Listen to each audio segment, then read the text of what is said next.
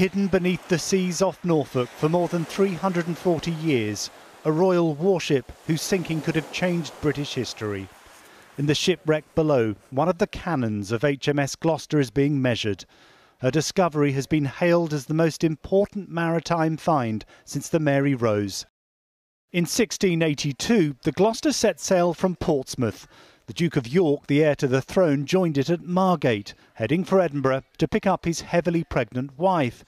But 30 miles off Great Yarmouth, amid a row over the route to take, the ship ran aground on sandbanks. Diarist Samuel Pepys watched from another ship. He described how men were plucked half dead from the water.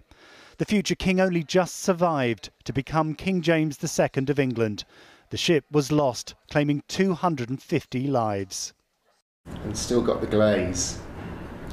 That's brand new, isn't it? Incredible. 340 years old, isn't it? Yeah. Brothers Julian and Lincoln Barnwell discovered the treasure trove in 2007 after spending 4 years searching for the Gloucester.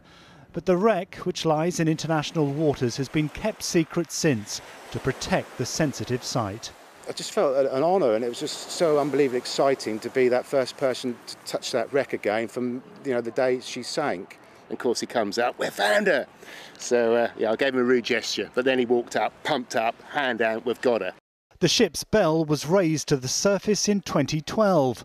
A pair of glasses from the Gloucester were also found, along with a wine bottle seal which shows the coat of arms of the Legg family, ancestors of George Washington. Historians pondered the implications if the Duke of York had died that day.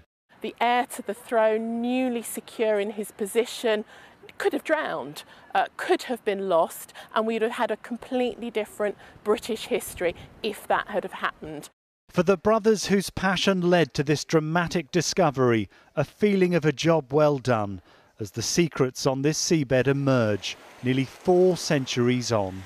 Neil Connery, News at 10.